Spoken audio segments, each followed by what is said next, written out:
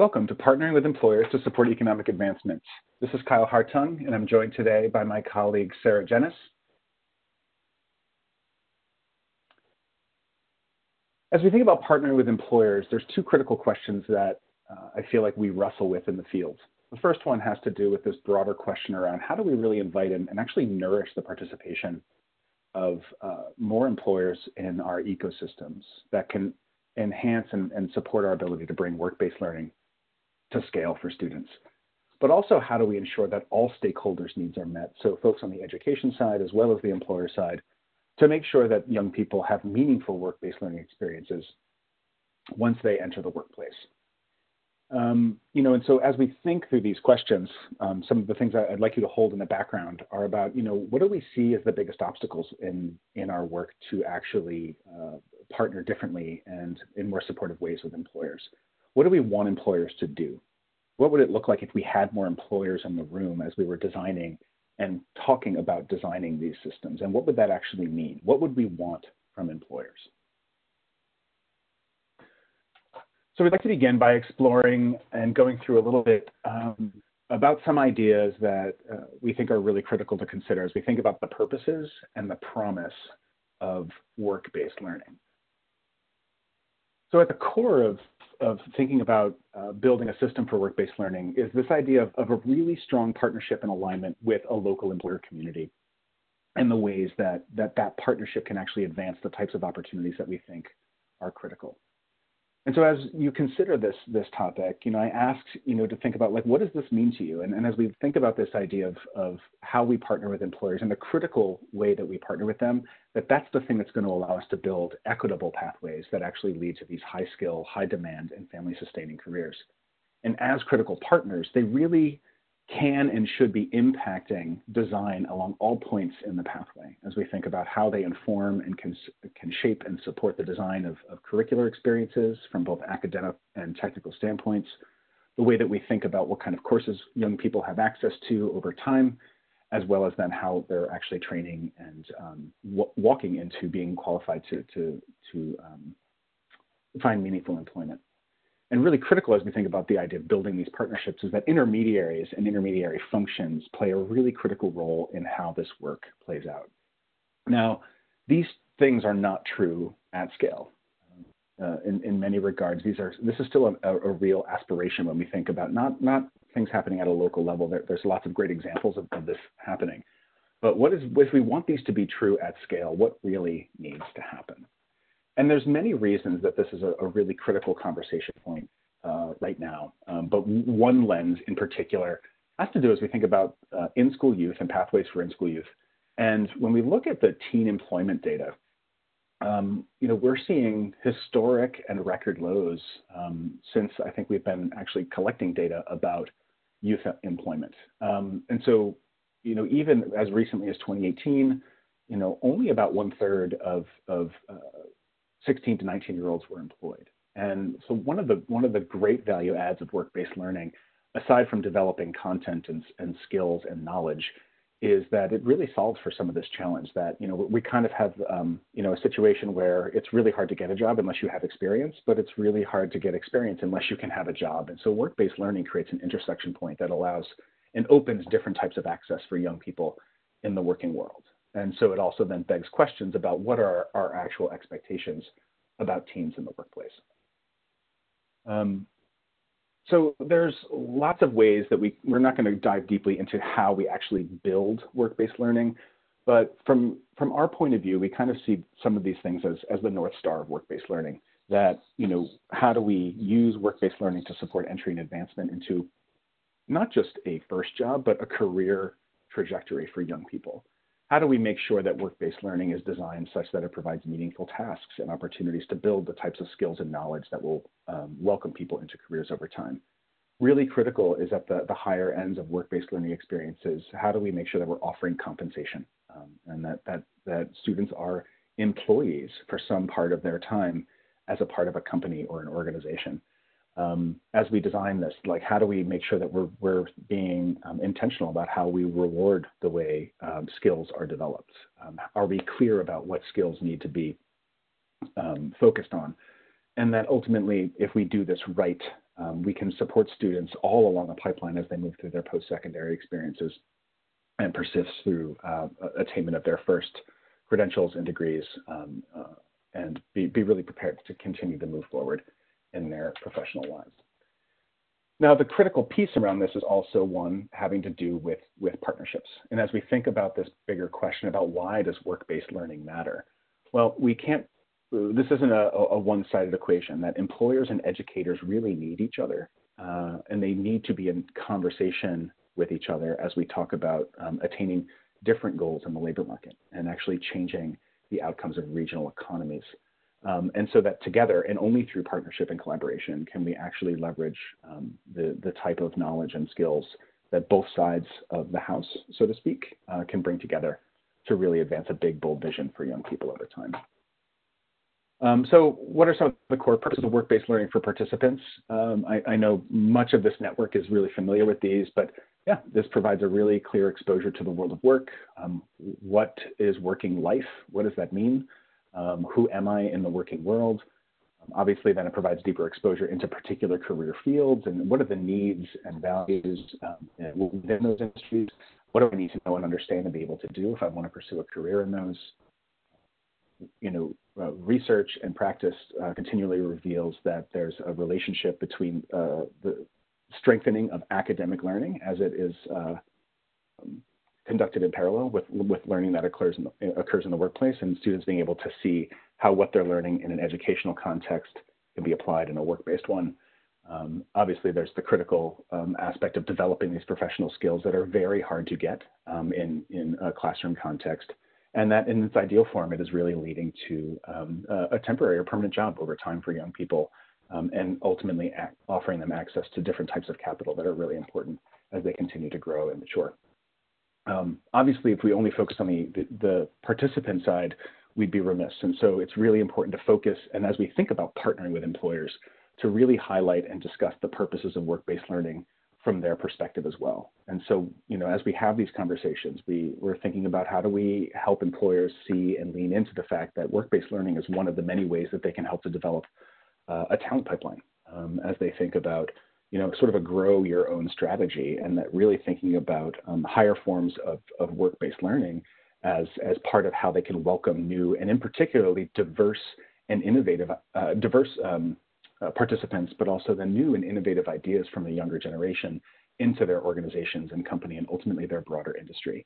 As we think about diversity and equity inclusion in the workplace, work-based learning is one of the many ways that business and industry and organizations can actually really lean into that as a clear way to open up and diversify their workforce.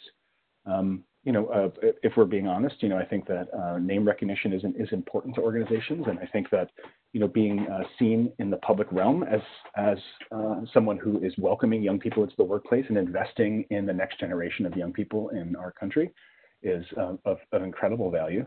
And that ultimately it's a way to sort of give back and also strengthen their economies, address issues around unemployment, bringing people and attracting actually new business and adjacent industries to their work.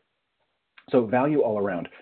The other thing just to mention very briefly, and we won't linger here for too long here today, is a couple more points in that many of the skills that employers continually are signaling across industries that are critical and in demand in their work are the ones sort of identified here on the right-hand side of your screen. And different reports will highlight different numbers, and things will move around from year to year as new surveys are conducted. But the critical takeaway here is that as you look at this list, many of these skills are not effectively taught in educational contexts. They can be introduced, they can be talked about, they can be leveraged in academic settings, but ultimately problem solving in the workplace is very different than problem solving in a classroom. Engaging in teamwork on a manufacturing floor is very different than engaging in teamwork on a history assignment in a class. It's a valuable way to introduce the ideas of teamwork and problem solving and leadership, for instance, but they really need to be deployed and applied in a work-based context. And so when we bring all this together, what we kind of see is this sort of what I would call the promise of work-based learning. And so it sort of is this central function as we triangulate across academic, technical, and employability skills And often the design of work-based learning, and rightfully so, focuses on skills and knowledge. But if we open up the aperture on this and think more intentionally on the educator and the employer side about how also that work-based learning can welcome young people into developing a clear identity and a value set and an understanding of the epistemology of a particular discipline. And so these things together sort of create the grammar of a particular industry or occupation, and that it's really hard to understand how to speak those languages unless you have clear and articulated experience in the workplace. A couple of final points here before I transition over to Sarah is it's not enough for us to just ask young people to go into the workplace and work. I think that there's an intentionality, and what we know about how people learn, whether how young people learn or adults learn, is that the critical need for this work to be intentional, for it to be systematic, for it to be organized. What's not going to be helpful is to enter a workplace and have an unstructured experience that does not ask people to be deeply engaged in meaningful work, but also to be reflective about what that work means to them, what they're learning from it, and how they're going to apply it to the next set of experiences. And so this goes back to this really critical idea of the partnership. And as you look at this statement, I wonder, what do you notice about it? What feels real versus what would you like to fix? What role does the employer play in organizing work in general? And how can educators and employers partner differently to make sure that these things are valuable for young people? So a couple of high-level points here is again, just to really double down on this symbiotic relationship as we think about work-based learning in terms of why engage employers. So employers need schools and training providers. Schools need employers as they're really thinking about how do they help young people get the skills and knowledge and competencies that they need. Employers need the schools and training providers and ultimately the communities to actually support and wrap supports around students and their families to make sure that they can stand on solid ground. And then, of course, the educational providers need the employers to employ their graduates and continue to support their graduates over time. And so how do we build local and regional focal points about building talent from within our communities? And I think it's through this partnership and the lens of partnership that we can really do this work at better scale. And so with those thoughts, what I would like to do is actually pass the ball, so to speak, to my colleague, Sarah. If I welcome her into this conversation to talk and walk us through the ways that we think that you can address, and we hope to sort of outline and address some of the questions, concerns, and ultimately misconceptions that we see in the field that can actually get in the way of us being able to scale work-based learning and work differently with employers. So Sarah, come on in. Yes, thank you, Kyle. This is Sarah speaking. So in thinking about how to execute a vision of work-based learning, we wanted to talk through some of the common questions, misconceptions, and challenges we hear from the field around what high-quality work-based learning looks like, how to prepare both young people and employers for work-based learning opportunities, and how cross-sector partners can come together to integrate the world of work with the world of learning for young people. One helpful framework to keep in mind when considering these questions is the 7 principles of work-based learning that Kyle discussed earlier. These principles can guide stakeholders in developing and assessing high-quality work-based learning experiences. The questions on this slide are complex, but they are the right ones to be asking. I'll be responding to some of these questions directly, particularly the ones about high-quality experiences and preparation for employers. So in addition to the questions on the previous slide, we also hear about concerns employers may have about offering work-based learning through their company. This particular list was developed through the Texas Education Agency's statewide listening tour, where they asked employers about what barriers or concerns they had with work-based learning. But this list is representative with what we hear from our stakeholders nationwide. Today, we'll be primarily talking about the top 3 concerns and how to address them. So that includes student readiness and maturity, insurance and liability, and time commitment. So in thinking about readiness and maturity, it's important to consider what it means to be ready to work at a particular organization. What skills does that require? Once we define readiness and maturity, we can create structures to ensure that students have the necessary foundational skills to succeed in a workplace. What happens before, during, and after the work-based learning experience is also crucial. For example, if you're preparing a student for an internship, one piece of preparation might involve a mock job interview. Another piece of preparation before the experience is to be clear about the technical and employability skills that a young person is expected to have when they walk in on day one. It's important to have these conversations with employers ahead of time so that everyone's expectations are aligned. During and after a work-based learning experience, we want to make sure that young people have opportunities to reflect on what they did, what skills they are developing, and share thoughts with their school staff member and their supervisor about what's going on throughout their work-based learning experience. And as the experience is occurring, there should also be a communication across stakeholders and with the work-based learning participant about how the young person is doing, what's going well, what supports are needed. This communication can be supported through resources like the Massachusetts Work-Based Learning Plan shown to the right of this slide. The plan asks for supervisors to review their employees' skills such as initiative, communication, and critical thinking, and include space for comments, which opens the door for young people to hear both positive and constructive feedback about their performance in the workplace. In linking the readiness and maturity factor back to the principles of work-based learning, it's important to remember that young people will often rise to the expectations we set, which means that we want to set high expectations, but also create the supports that are necessary for success. We want young people to participate in real, meaningful work through work-based learning, which will help them develop an identity as a professional and learn about the world of work broadly. It's important to remember that students are building both technical and employability skills through work-based learning. So it's important to get a sense of what the employer's top employability skills are, and essentially think about how young people can develop these skills. If an employer really cares about something like creativity, preparation for that and developing that ability is going to look a lot differently than preparation for working collaboratively. So that's just something to think through and prioritize. How do we learn these skills? How do we further develop them in a workplace? Mentoring, supervision, and feedback are important to all employees, but particularly important for young people.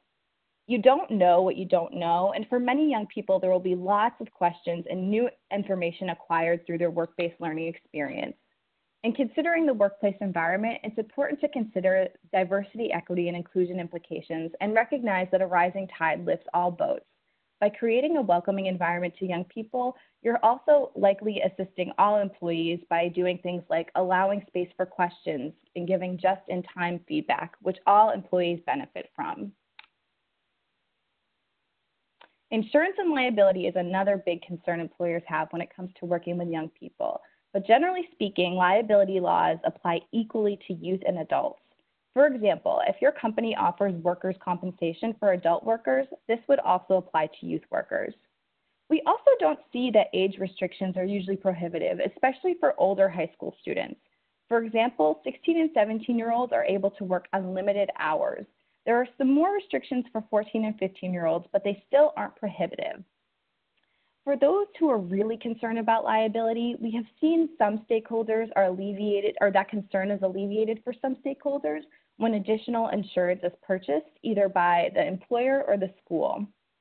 And at the bottom of this slide, I've linked the resource Youth Rules because it's a helpful Department of Labor resource for both teens and parents that clearly outlines different age restrictions around work. Federal laws pertaining to youth employment generally fall under the U.S. Department of Labor and Labor, Wage, and Hour Division, which enforces the Fair Labor Standards Act, or FLSA. FLSA outlines federally mandated provisions related to wages and overtime pay, hours worked, record keeping, and child labor. And in particular for us, FLSA outlines hazardous occupations that you have to be at least 18 years old to perform, listed on the left-hand side of the slide. These include tasks like manufacturing and storing explosives and exposure to radioactive substances. As you might guess, in many jobs and many tasks will not involve these hazardous occupations, which means that there's a lot of work-based learning opportunities available to students that aren't in violation of this list. Most employers that work with young people identify only one of these occupations, which is operating a forklift, as an activity in which their workforce regularly engages. So that's something to be aware of. Those under the age of 18 cannot operate a forklift. The Occupational Safety and Health Administration is under the Department of Labor, and it sets the regulations and enforces workplace safety standards. Again, like with most liability things, youth and adult workers are treated similarly in that employers are required to provide both youth and adults with the appropriate and necessary safety training information. One resource that we've heard from our partners in the field that can be helpful is this Career Safe website, which offers online training such as the OSHA 10-hour General Industry Training Certification. Time commitment is another concern cited by all stakeholders. As we build out pathways and work-based learning experiences, one thing to keep in mind is that we are changing systems and to consider how this work changes the way we do things altogether, rather than simply adding another responsibility to our plate. At the same time, work-based learning does have an intensive time commitment, and we don't want to be dismissive of that. So what are the things that we can do to support work-based learning in the time that it does take? Building staff capacity is essential to supporting work-based learning. It's really helpful if you can have a position like a work-based learning coordinator to lead and drive work-based learning. But in addition to dedicated staff capacity, it's important to think about how work-based learning can impact other staff, such as teachers, school counselors, HR personnel, and work-based learning supervisors. One way to build a sustainable, well-designed work-based learning continuum is to build out regularly scheduled opportunities that consider both the academic and industry calendars. Once some events, for instance, a worksite tour, become regular and well-run, adding additional activities can boost out your work-based learning continuum and create more opportunities for students to participate in. One of the biggest time commitments of work-based learning is supporting young people through the experience. So it's really important for communication to occur across stakeholders about who exactly is responsible for what. There are some smaller details that happen, like who is responsible for hosting mock interviews, who is responsible for supporting young people through their hiring paperwork. Once those are assigned and figured out, the process will run a lot smoother. As I mentioned, time commitment is something that all stakeholders are considering, but creating resources like this one, this industry menu, can be very helpful to employers. Basically, it outlines the activity and time commitments, which is especially helpful when you're establishing a relationship with an employer, because it allows them to engage at the level they feel comfortable, but give them an idea of how the relationship can grow. So maybe they would start with something small, like a guest speaker, and work their way up to an internship. And that's what we always recommend. It's okay to start small. If you don't have any work-based learning activities, then adding one in next year is improvement. So just continually adding both to the number of activities and the number of students participating. This is another example of a resource that can help employers determine where they want to engage with work-based learning. What I like about this document is that it shows the range of work-based learning experiences on the left side, from awareness to training, and it also demonstrates a range of time commitments. So the top column shows supporting, starting on the left, which is an hours-long commitment, to championing, which is months-long. In the top left corner, we see that a workplace tour activity is an awareness activity that takes about 2 hours. So that's an example of a smaller time commitment. And then if we look at the bottom right corner, we see that a youth apprenticeship is a career training opportunity that can take upwards of 450 hours. So again, it shows employers a variety of ways that they can engage and what the time commitment looks like. One thing to remember when considering the time commitment is that employers are developing a talent pipeline through work-based learning, which can save time further down the road. Recruitment and retention processes tend to be reactive, and work-based learning is a proactive approach. only 41% of companies offer opportunities like internships and apprenticeships, and that number actually falls to 29% for small companies. The estimated cost of turnover is about 20% of an entry-level employee's annual salary. Working with young people creates the opportunity to develop talent and develop a proactive approach to recruitment and retention. So now that we've worked through some of the challenges of work-based learning, I wanted to briefly share some of the benefits that we've heard from the field and some examples of return on investment. So Johns Hopkins Hospital was able to reduce turnover and hiring costs by developing a training program to fill non-medical positions, and they estimated that their ROI over a one-year period was 74%. CVS Caremarks invested $2.9 million in government program and workforce initiative efforts and received $5.3 million in tax credits, and they calculated that their return relative to cost was 179%, which is huge.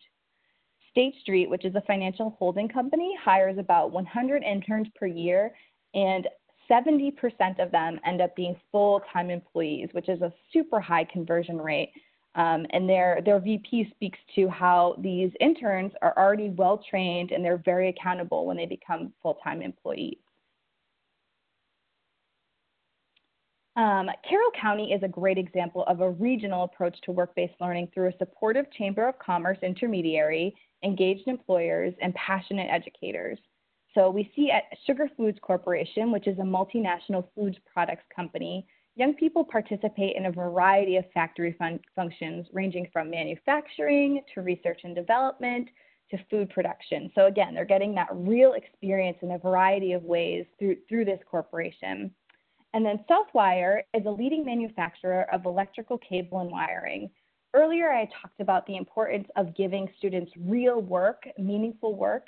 And this is an example of how well that paid off for Southwire. So Southwire, again, manufactures electrical cable and wiring, and they gave students the opportunity to try to solve a problem about figuring out the remaining the remaining wire left on a spool. Students, to solve this problem, were really innovative, and they created an app that determined the remaining wire left, and that has saved the company $750,000, which is a huge return on investment. So I will pass things back to Kyle for now, and he's going to go ahead and wrap us up. Thank you so much, Sarah. This level of detail and insight and information, I think, is really helpful. And please, of course, follow up with us. Reach out directly to Sarah or myself or others on the JFF team if you have follow-up questions about some of these organizations, some of these examples, or for access to additional tools and resources around these. So really, to kind of bring us out here, just a couple of final points as we think about this idea of nourishment and invitation to employers to participate, and a couple of key reminders, especially as folks from the education side working to tackle these challenges.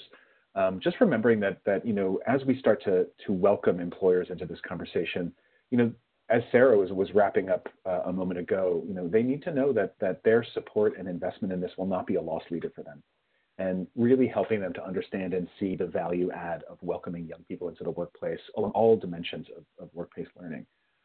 They need to feel confident that young people will be productive and will be able to enter the workplace ready for that. And I think that there's some even additional myths that need to be dismissed and diminished there as well. But that only comes through partnering between education and employers to have real conversations about the needs of young people and creating welcoming environments for young people in the workplace. And ultimately, how do employers feel confident in the education and wraparound supports that students have access to, that they're going to be supported throughout their training, and that it does not become the sole responsibility of the employer to take care of and make sure that the students have the supports they need to be successful in that work and endeavors. So we thank you very much for joining in and listening into this conversation. A lot more to unpack here, both from a technical standpoint, but also from a conceptual standpoint. But we hope that you are interested in learning more. And again, we welcome additional conversation and insights. And as a number of parting questions, we would like to just welcome a conversation around some of these really big ideas and to hear more and learn more from you about bright spots in your own efforts around employer engagement and cultivation. And let's get some dialogue going across the network about what are the successful moments that you can highlight that people can maybe learn from and consider and think more deeply about how they might replicate some approach in their own context. But also, let's also be clear and transparent about what are the things that we struggle with so that we might be able to remediate or mitigate some of those challenges. And that ultimately, like, what are some things that you're thinking or wondering about as a result of this conversation today that you weren't thinking or wondering about last week or last month? So this is just a starting place for conversation, and we look forward to continuing it. Thank you so much